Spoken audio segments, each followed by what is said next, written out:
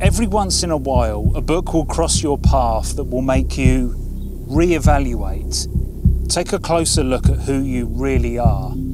How would you react to a desperate state of affairs? So much science fiction is designed to transport us away from our mundane lives into the future, into space, into a story that will never happen to us.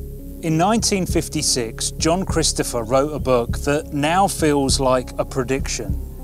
A virus pops up in China and devastates the rice crops. That's terrible for the Chinese, but that's on the other side of the world, right? The Death of Grass is one of the most disturbing books that I've ever read. It dares to go to that uncomfortable place, but first it sets a trap. It convinced me that this catastrophe would be cosy. Alongside the news reports of faraway famine and anarchy, John Christopher paints a picture of an idyllic, middle-class English summer. I thought that this would be a story about privilege and human decency, a family huddling together while the storm passes. But chapter by chapter, layer by layer, we are exposed to the harsh realities of survival and the frightening speed at which law and order can unravel. It's all about the tone, the perspective, and the timing. For the first 50 pages, we see healthy debate and some optimism among the protagonists. Don't panic, our scientists will have a cure for the virus soon. This is Great Britain. There is definitely a palpable sense of superiority over the rest of the world. They made a mess of things. And just like that, the virus mutates. All grasses are affected. A global famine is on the horizon. Oh, I get it now. This is the 1950s. We emerged from the war victorious, so now we're going to take on nature and animal instinct and come out the other side stronger than ever. No.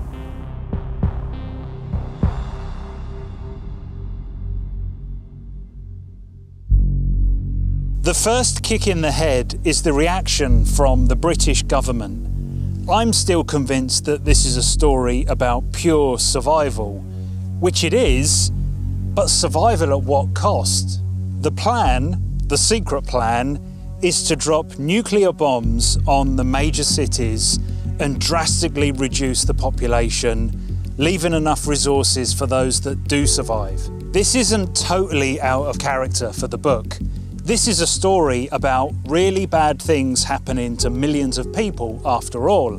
But just like the virus itself, it feels more powerful when it's happening on home soil. But even now, I'm just taking this as a catalyst. This will push our characters, who happen to be privy to this information, out into the countryside, bound for the safety of the family farm. Now the Death of Grass transforms. There's no mass panic on the page. The police roadblocks are civilised for our own protection. And so far, all the horror is just a projection of what could happen. But the bombs are coming, and it's just a matter of time before people start to act irrationally and desperately. And our characters understand this. The us or them mentality kicks in very quickly. So the ball is in John Christopher's court. What side of humanity does he want to show us?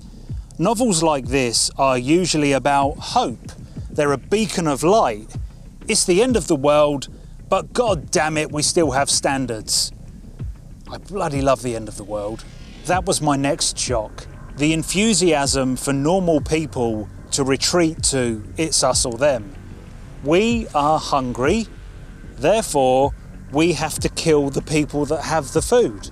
Strangers turn into savage rapists the moment the opportunity arises, suggesting that many members of the public are capable of such barbarism. As the reader, I felt lonely. I'm sympathetic. I understand that this situation is extreme, but wow, you got comfortable with death in a hurry. And I hate to say it, but it felt very realistic. And just in case you didn't feel uncomfortable enough, There's a character travelling with the family. He's the owner of a gun shop. He's a valued member of the party. They probably won't reach the farm without him. He commits the most disgusting acts. He takes advantage of a teenage girl after they kill her parents. He claims her as his mate, his property. Is that beyond us and them? Is that turning a blind eye to abuse to increase your chances of survival? Who is us? Who is them? If you reach your goal and survive, would it be at the expense of selling your soul? How much sacrifice is too much to bear?